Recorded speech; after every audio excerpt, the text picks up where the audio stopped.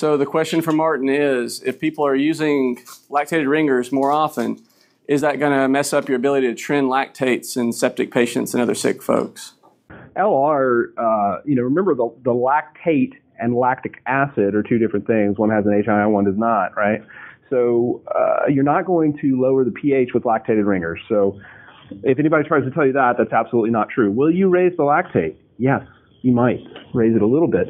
But as long as they have a functional liver, that's going to still clear pretty quickly. So are you going to disrupt that ability to trend lactates? Yeah, you might. I mean, I pretty much go with normal saline to start if the chloride is low. I don't think we need to throw that in the trash can just yet. But if the chloride is high, generally switch to LR. And don't forget, I mean, we can monitor more than just the lactate. I mean, mental status, how does the patient look, your clinical metrics, not just the lactate. Lactate is not the be-all, end-all.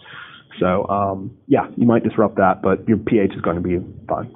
I'm in close agreement with Rich. It messes you up a little bit, but the amount that you're changing is pretty small. For the most part, I don't care about your lactate going from 5 to 5.3. I care about it going from 5 to 8. And for the most part, the amount that you're going to get through LR is not going to significantly change it enough to where I care about it. And I also agree that it's a little early to throw away normal saline. I'm a big fan of LR, but especially if they have hypochloremia, I think that normal saline is okay.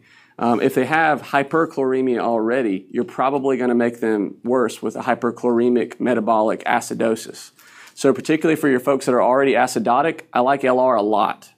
There's not great patient-centered outcome data on this. There was a recent trial, I think it was the SPLIT trial, if I'm not mistaken, that didn't show an obvious statistical benefit to it. There were trends with LR towards decreasing the mortality of folks, but it was not proven as hypothesized that it injured the kidneys, which was the big thought that people that got too much normal saline would have a lot of dialysis or increased renal failure, things like that. That wasn't really borne out, but there was a decent trend towards the people getting LR not dying as often, which I care a little bit more about than kidney health, to be honest. Remember that trial, they weren't septic patients. They were post-op patients.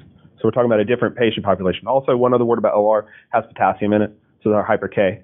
Maybe not go with LR. So that's probably the big thing to watch out for is the fact that you've got K. You're not going to get in as much trouble with normal saline if you have no idea what's going on with the patient. So if y'all resuscitate with me, you'll often see I start with normal saline because I'm less likely to really screw the pooch. And then later, once I have my point of care BNP back, I'm like, okay, their potassium's not 7. I'm not doing anything dumb. Now I can start my LR a little bit more cautiously.